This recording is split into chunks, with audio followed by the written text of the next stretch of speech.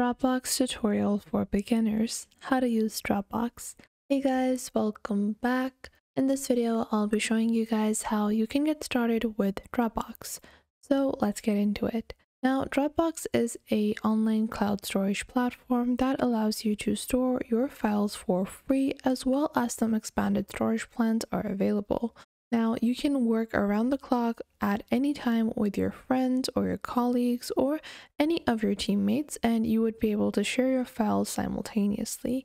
So let's get into the different price plans of Dropbox and how you can get started. Now, there's a free version of Dropbox, however, it is only limited to 2 GB of storage. Now, they also have a Business Plus plan, which is $26 per user per month, which allows you access to 15 terabytes for the team. Now, for individual plans, they have the Plus plan that is meant for personal use that gives you access to 2 terabytes of storage, and you can add files as large as 2 GB. Then the Essentials plan starts at $18 per month. That is also meant for one user as well, that gives you access to 3 terabytes of storage. Then their business plan is primarily for teams, which gives you 9 terabytes of storage for the entire team. That is split in 3 ways, so each member within that team gets 3 terabytes of storage. Now, let's take a look at Dropbox and how you can get started as a beginner. Now, to get started, simply head on over to Dropbox.com, and once you're on Dropbox.com, click on the Get Started Now button. Once you click on Get Started Now, you will have to choose your plan. So we're going to proceed with the basic plan down below. So a lot of people don't even realize it because it's present below these plans. So if you scroll down, you're going to find the basic plan that is for free. So you can click on Get Basic over here. Once you do that, you can register with your email address, or you can continue with Google or Apple. So if I click on Google over here, I'm going to just log into my account, and that is all you have to do.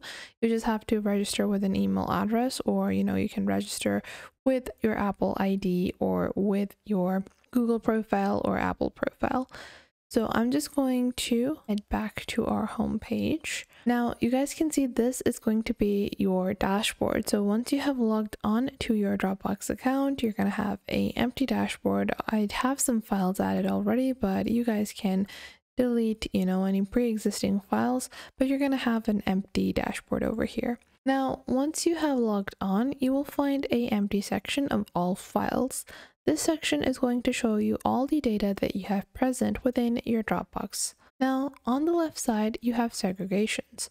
So you have photos, where it's going to display all of your files or folders that contain photos. Then you will have shared files. Then you will have signatures. So different files might require signatures, which you can also do via Dropbox. Then you have file requests. So people might have requested for a certain access to a particular file in a document, and you can choose whether or not you want to grant them access, or whether or not you're getting access to files that you requested access for. Now below that you have your deleted files, and below that you have all of your folders. So your folders are going to determine how you're going to categorize all your info. Then on the top right, you have your app dashboard. And over here, you're going to be able to find the entire ecosystem of what kind of things you can integrate within Dropbox. Then you have notifications and basic settings, and then your account information. So let's get started with actually creating files, folders, and categorizing and sharing them on Dropbox. So for that, we are just going to head on over to our Dropbox homepage. Now on your homepage, you can click on Create on the top left, and this will pop up a drop-down menu. In this menu, you have multiple different types of things you can create and add. So you can create folders, you can create documents. Keep in mind, when you create a document, it is different than uploading your document. Then you can send file requests as well, import from your Google Drive, as well as start creating web shortcuts, spreadsheets, presentations, recordings, all directly on Dropbox. So for most people, they like to get started with building their folders. So one folder might be school work, like this. And then I might want to create a second folder, which might be personal life. Now, let's say I am supposed to I'm gonna segregate these folders because you don't want your folders to be, subpages. And you can create a folder within a folder as well. So let's say within my personal life folder, I can click on create and I can create a subfolder called pictures. And then the second subfolder that I want to create in my personal life folder is going to be maybe, let's say the second one is going to be contacts, like this. So like this, in my personal life section, I have created two little subfields or subcategories.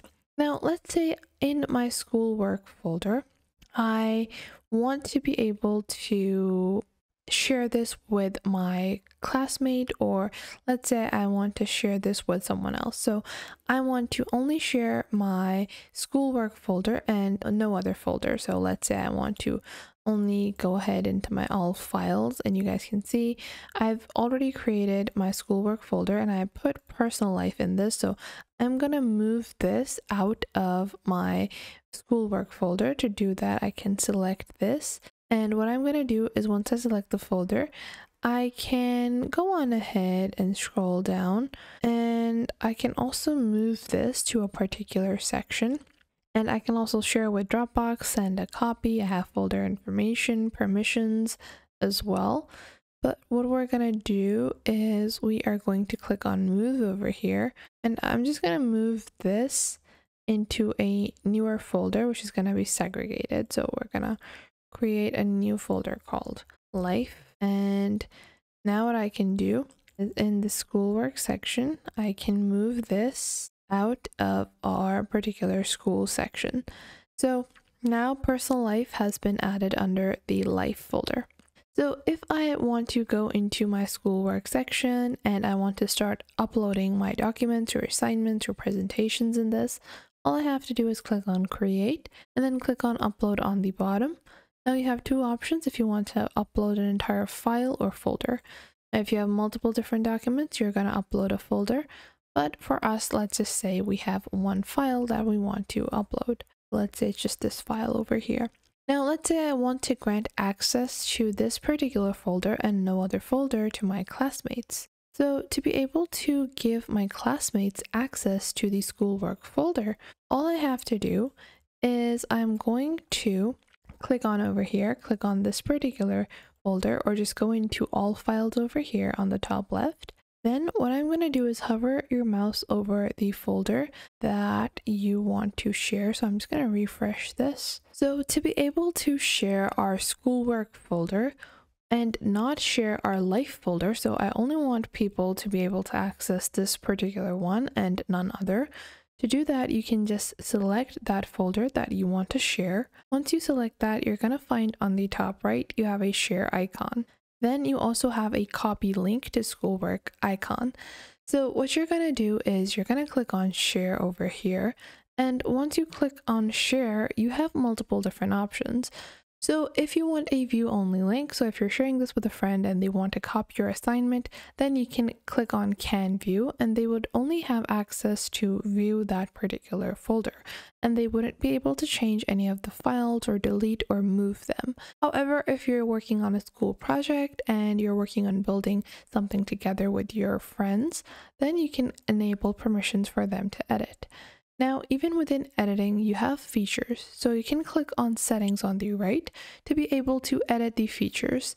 Now, you can choose who can add people to this folder. Let's say you only want you to be able to add people, so only the owner can add.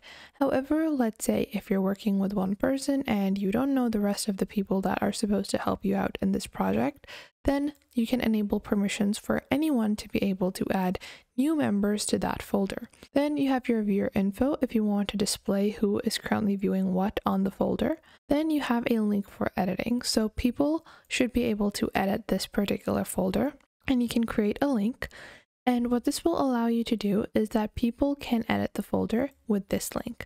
Now you can choose two options within links as well, whether or not people who are invited can access via this link or anyone with the link.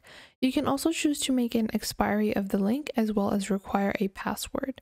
Then you have a link for viewing. If certain people are only meant to view your project, then you can enable this as well. So once you have set up all of your options, you can proceed and you can just click on save over here and go back to your sharing link and get started with sharing. So you can click on copy link on the bottom left over here, and you can start sharing this with your friends, your schoolmates, or classmates. And if you have emails of your classmates or colleagues, you can add them via email as well. So in this way, you can get started with Dropbox as a beginner to store your info on the cloud, to store your files on the cloud, as well as work collaboratively. So I hope you guys found this video helpful. If you did, make sure to leave a like and subscribe to our YouTube channel. And if you have any questions or queries, leave those in the comment box down below. I would love to know what you guys have to say.